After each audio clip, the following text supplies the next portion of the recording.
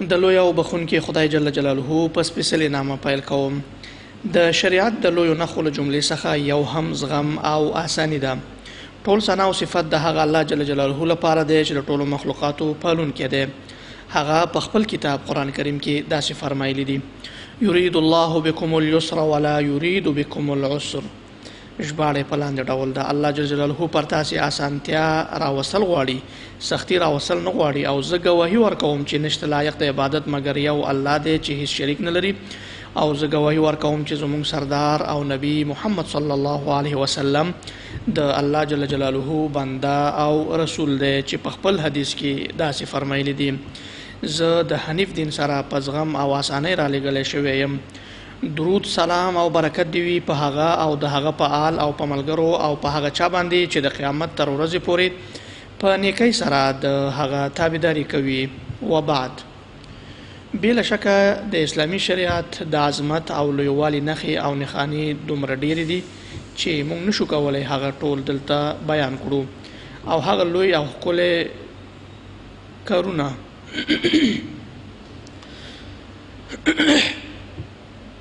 چې اسلامي شریعت د نورو څخه جلا کوي هغه زغم، تحمل او آساني ده چې په ډیرو لوړو مفاهیمو سره ورته نظر شوی دی. په هغه کې هیڅ ډول سختی او مشقت نشته، او دا بنسټ ځینې هغه توندروي ډلې نشي له منځه وړلی چې ځان هغوی اسلام باله بولي، ځکه د دوی د هغه کسانو له جملې څخه دي چې سختی او توندروي کوي، پر خلکو د سختۍ دروازې خلاصوي، او ډیری خلک د دین او د دین سره د التزام په نوم د افراطیت لپاره لاره پرانیزي. تر هغه حده پورې چې توندروي د دوی لپاره د رقابت یو ډګر ګرځېدلی دی، او په خپله ژبه د حل بیانوي او وایي څوک چې ډیر توندروي وکړي هغه تر ټولو ډیر دیندار او د خدای نه ویریدونکی دی. دوی باید په دې پوه شي چې دا فکر د دوی په جهالت او ناپوهۍ باندې دلالت کوي، ځکه الله جل جلاله فرمایي: وما جعل عليكم في الدين من حرج ملة أبيكم إبراهيم هو سماكم المسلمين من قبل وفي هذا ليكون الرسول شهيدا عليكم وتكونوا شهداء على الناس. ژباړه: هغه تاسې د خپل کار لپاره غوره کړي یاست، او په دین کې پر تاسې څه تنګي نه ده راوستی، او د خپل پلار ابراهیم علیه السلام پر ملت یعنی طریقې باندې ثابت اوسئ. الله مخکې هم ستاسې نوم مسلمان ایښی و، او په دې قرآن کې هم ستاسې همدغه نوم دی، تر څو چې پیغمبر صلی الله علیه وسلم پر تاسې شاهد وي او تاسې پر خلکو شاهدان اوسئ. په واقعیت کې بخنه او زغم په اسلام کې یوازې دا نه ده چې په خوله وویل شي او یا هم کم شعار وي چې پورته شي، بلکې دا یو الهي منهج او د اساسي مبادئو د جملې څخه یو بنسټ دی چې الله تعالی د هغې په واسطه د بندګانو سره چال او چلن کوي، او خپلو بندګانو ته د دې امر کوي چې خپلو منځو کې په داسې طریقه چال او چلن وکړي لکه چې الله تعالی فرمایي: الله هیڅ نفس ته د هغه له واسې څخه پورته مسؤلیت نه متوجه کوي. او په بل آیت کې فرمایي: الله پر تاسې اسانتیا راوصل غواړي، سختی راوصل نه غواړي. الله پر تاسې د بندیزونو اسانول غواړي، ځکه چې انسان بې وسه ضعیف کړی شوی دی. او یو بل ډیر امید ورکوونکی آیات کې الله تعالی خپلو بندګانو په لور د رحمت او بخښنې دروازې پرانیزي او فرمایي: ای پیغمبر صلی الله علیه وسلم، زما هغو مؤمنو بندګانو ته چې پر خپلو ځانونو یې تیری کړی دی ووایه د الله د رحمت څخه مه ناهیلي کیږئ، په یقیني ډول الله ټول ګناهوې بخي، هغه ښه بخونکی او مهربانه ذات دی. او همداسې الله تعالی په بل ځای کې فرمایلی دي: ستا رب خورا بخونکی او رحم کوونکی دی. البته څوک چې دا کار پرېږدي خپل کړه وړه سم کړي او څه یې چې پټ کړي ول د هغه په بیانولو پیل وکړي هغو ته به زه بخښنه وکړم، او زه لوی ښه توبه قبلوونکی او پوره رحم کوونکی یم. د ابي هريره رضی الله عنه څخه روایت دی چې نبی کریم صلی الله علیه وسلم فرمایي: پر اختیا سره کله چې الله تعالی بندگان پیدا کړل خپل د عرش د پاسه یې ولیکل چې زما رحمت د غضب نه مخکې دی، او الله تعالی په یو قدسي حدیث کې فرمایي: ای د آدم اولادې، که ته ما نه وغواړې او دعا وکړې بېشکه هر هغه ګناه چې له تا شوی زه یې بخم. ای د آدم اولادې، که ته ما سره په داسې حال کې لیدنه وکړي چې پر تا د ځمکې پر اندازه ګناهونه راټول وي، او بیا په داسې حال کې وګورې چې ما سره د شریک نه وي کړی، نو زه تا سره د ځمکې په اندازه د بخښنې سره لیدنه کوم. همداسې الله تعالی په خپل کتاب په ډېرې ځایونو کې بندګانو ته په دې امر کړی دی چې د تحمل او زغم څخه کار واخلي، لکه چې فرمایي: اے پیغمبره نیکی او بدی یو شانتن دي، ته د بدی مخنیوي په هغه نیکی سره وکړه چې هغه ډیره ښه وي. ته به وګورې ستا سره چې د چا دښمني لویدلې وه هغه دی لکه صمیمي دوست ګرځېدلی دی. دغه صفت یوازې د صبر کوونکو په برخه کېږي او دغه مقام یوازې هغه خلکو ته چې د غټې برخې خاوندان دي په برخه کېږي. هغوی باید عفو وکړي او ورڅخه تیر دي شي. آیا تاسې نه غواړئ چې الله بخښنه درته وکړي؟ الله ښه بخښونکی او ډېر مهربانه دی. بې له شکه که یو څوک د نبي کریم صلی الله علیه وسلم سیرت او اخلاقو کې فکر او تدبر وکړي په یقین سره به په دې پوه شي چې نبي کریم صلی الله علیه وسلم د یو بل په منلو او آسان او سهلګیرۍ کې یو غوره مثال او الګو خپل امت او ټول بشریت لپاره دی. په دې هکله د مؤمنانو مور حضرت عایشه صدیقه رضی الله عنها فرمایي هر کله چې نبی کریم صلی الله علیه وسلم په دوو کارونو او امرونو ترمنځ کې واقع کېدلو تلی آسانه لاره غوره کوله چې په هغه کې به ګناه شامله نه وه. ولې که ګناه ورکې شامله وای نو تر ټولو لرې کس د کار ته و چې هغه به یې سرته نه رسولو او هیڅکله نبی کریم صلی الله علیه وسلم خپل ځان لپاره انتقام نه اخیستلو مګر په هغه حالت کې چې الهي حرمت تر پښو لاندې کېدلو نو د خدای لپاره به د هغه نه انتقام اخیستلو. غوره ده چې د نبی کریم صلی الله علیه وسلم د سیرت ځینې نمونې وړاندې کړو او نظر واچوو چې په څه حکمت او نیکۍ سره خلک الله تعالی لور ته بلل.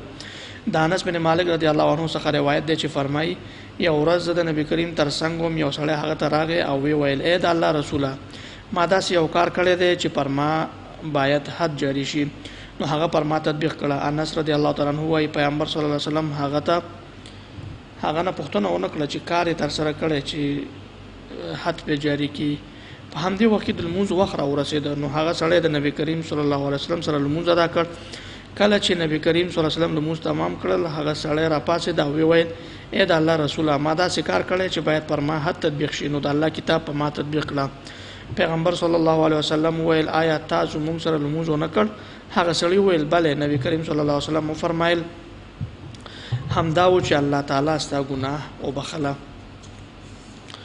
د ابي هريره رضی الله عنه څخه روایت دی چې فرمایي یو باندچی راپاسېده او په جومات کې بولې وکړې نو خلکو غوښتل چې هغه ته سزا ورکړي. پیغمبر صلی الله علیه وسلم هغوی ته وویل هغه پرېږدئ او د هغه پر بولو یو سطل اوبه واچوئ ځکه چې تاسې اسانۍ باندې رالېږل شوي یاست نه سختي کوونکې او توندروي باندې.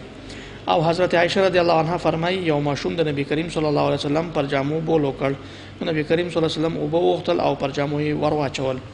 د حضرت معاویه رضی الله عنه څخه روایت دی چې فرمایي یو ورځ ما د نبی کریم صلی الله علیه وسلم سره لمونځ کولو په ناڅاپه ډول یو چا پرنجې ووهلو او ما هغه ته یرحمک الله وویل نو په لمونځ کې حاضرو خلکو په سترګو وخوړم نو ما هغوی ته وویل مور مو ستاسو په غم وژاړي ولې ما ته داسې ګورئ؟ نو په خپلو لاسونو یې خپل ځنګلونه ټپول او غوښتل یې چې ما غلی کړي نو زه غلی شوم. کله چې نبی کریم صلی الله علیه وسلم لمونځ پای ته ورسوه زما د مور او پلار د هغه نه جار شي هیڅ یو داسې بااخلاقه ښوونکی مې د هغه څخه مخکې نه دی لیدلی او نه هغه نه وروسته به یو څوک وګورم. نو ما ته یې ډېر په غوره ډول سره دا راوښودل او په الله قسم نه ما نه خفه شو او نه یې زه ووهلم او نه یې کنځلې راته وکړې او نه یې سپکاوی وکړ. راته یې ویل چې دا لمونځ داسې یو عبادت دی چې هیڅ چیز او هیڅ خبره د خلکو ورکې ځای نه لري بلکې دا تسبیح تکبیر او د قرآن کریم تلاوت دی. بې له شکه که موږ په دقیق ډول سره د الله تعالی په کتاب او نبی کریم صلی الله علیه وسلم پر احادیثو کې نظر وکړو نو حتما په هغې کې یو ډول تحمل تېرېدل او اسانتیا او نرمښت د خلکو سره پیدا کوو چې ټول ډولونه د توندروۍ او افراطیت او ناخوالي له منځه وړي چې نن دا ټولې نړۍ ترې رنځ وړي. نو د عقیدې په برخه کې موږ مو چې اسلام هیڅوک د دغه دین په منلو په زور سره نه دی مجبور کړی لکه چې الله تعالی فرمایي لا اکراه فی الدین قد تبین الرشد من الغی. ژباړه دین په چارو کې څه زور او مجبورول نشته سمه خبره له غلطو مفکورو څخه جلا کړی شوې ده. او په بل آیات کې فرمایي چې ژباړه په لاندې ډول ده که ستا د رب اراده دا وایي چې په ځمکه کې د ټول خلک مؤمنان او حکم منونکي اوسي نو د ځمکې ټول اوسېدونکو به ایمان راوړی وای. نو آیات خلک مجبوروي چې ایمان راوړي او د عباداتو په برخه کې نبی کریم صلی الله علیه وسلم په اسانۍ او د تنراوۍ څخه د کار اخیستنې نه منع کړی او فرمایي د تاسو له جملې څخه داسې کسان شته چې خلک د دین څخه په کرکې مجبوره کوي. نو هغه څوک چې په لمونځ کې د خلکو امامت کوي باید لمونځ په اسانه ترسره کړي ځکه چې د هغو په منځ کې ناروغ ناتوان او اړمن وجود لري. او کله چې ځینې خلکو د معاذ بن جبل رضی الله عنه څخه شکایت وکړ چې لمونځ پر هغوی اوږدوي پیغمبر صلی الله علیه وسلم په ډېر معلمانه ډول هغه ته وویل اے معاذا آیا ته فتنه چونکې په خپل لمونځ کې والشمس وضحاها وسبح اسم ربک الاعلى او دغه په شان نور آیاتونه تلاوت کړه. او په بل روایت کې داسې راغلي ځکه تر شا د سپینګیري ناتوانه خلک او اړمن خلک لمونځ ادا کوي. او د انس بن مالک رضی الله عنه څخه روایت دی چې فرمایي نبی کریم صلی الله علیه وسلم جمعه ته ور داخل شو ویلی دل چې یو پړی د دوو دیوالونو ترمنځ پروت دی. نو پوښتنه وکړه دا پړی د څه لپاره دی؟ وویل شو دا پړی د زینب دی، هر کله چې ستړي شي نو پر هغې تکیه کوي. نبی کریم صلی الله علیه وسلم فرمایل نه دا خلاص کړئ، تاسو د جملې څخه تر هغه حد پورې لمونځ ادا کړئ چې تر وسه مو پوره وي. کله چې ستړي شئ نو کینئ. او جابر رضی الله عنه وایي یو ورځ په سفر ووتلو نو یو د زموږ نه په سر یې تیږه ولګېده او زخمي شو او وروسته احتلام شو. نو د خپل د سفر ملګرو نه یې پوښتنه وکړه چې آیا ما ته اجازه شته چې تیمم وکړم؟ وویل شو فکر نه کوو چې تا ته به تیمم اجازه وي په داسې حال کې چې ته د اوبو د استعمالولو توانایي لري. نو هغه په اوبو غسل وکړ او مړ شو. نو کله چې پیغمبر صلی الله علیه وسلم ته راغلو هغه صلی الله علیه وسلم د دې واقعه نه خبر شو. ویې فرمایل هغه یې ووژلو، خدای دې دوی ووژني. کله چې نه پوهېږئ نو ولې پوښتنه نه کوئ؟ ځکه چې د نادانۍ د درد دوا پوښتنه کول دي. او د معاملاتو په برخه کې اسلامي شریعت په نرمښت، تحمل او د خلکو ترمنځ د سختۍ لرې کولو په خرڅ او پلور کې هڅونه کوي. لکه چې الله تعالی فرمایي چې ژباړه یې په لاندې ډول ده: ای مؤمنانو په خپلو منځو کې یو د بل مالونه په ناروا توګه مه خورئ، مګر خورئ که راکړه ورکړه د دواړو خواو په خوښۍ سره په روا توګه وي. او خپل ځانونه مه وژنئ، باور ولرئ چې الله پر تاسې مهربانه دی. که ستاسې پوروړی تنګلاسې وي نو تر لاس چلېدو پورې مهلت ورکړئ، او که خیرات وکړئ نو دا ستاسې لپاره ډېره ښه ده که پوهېږئ. او نبي کریم صلی الله علیه وسلم فرمایي الله تعالی هغه سړی چې په خپل خرڅ او د خپل پور په ترلاسه کولو کې د نرمښت او اسانۍ نه کار اخلي خپل د رحمت پرې خوروي. او همداسې وایي الله تعالی خپل با تحمله او د نرمښت لرونکي بنده چې د خپل پور په اخیستلو او همدارنګه په پور ورکولو کې نرمښت او اسانۍ نه کار اخلي نو د خپل د رحمت سیوری پرې خوروي. سماحت او تحمل په پلور کې په دې معنا چې پلورونکی بخیل او سخت نیونکی نه وي او تل خپل ګټې ته پام ونه کړي او د خلکو د اړ شیانو باندې احتکار ونه کړي. کله چې نورو ته ورکړه کوي نو په کم وزن دې ورنه کړي. او تحمل په اخیستلو کې په دې معنا چې اخیستونکی باید د پلورونکي سره سخیر ونه اوسي او د خلکو حق کم نه کړي. او تحمل د پور په غوښتلو کې په دې معنا چې یو انسان باید خپل پور په ډېر نرمښت او مهربانۍ سره هغه چاته چې پور ورکړی وي وغواړي. پیغمبر صلی الله علیه وسلم خبرداری ورکوي چې سماحت او نرمښت په معاملاتو کې په آخرت کې د ژغورنې د لاملونو څخه یو لامل ګرځي.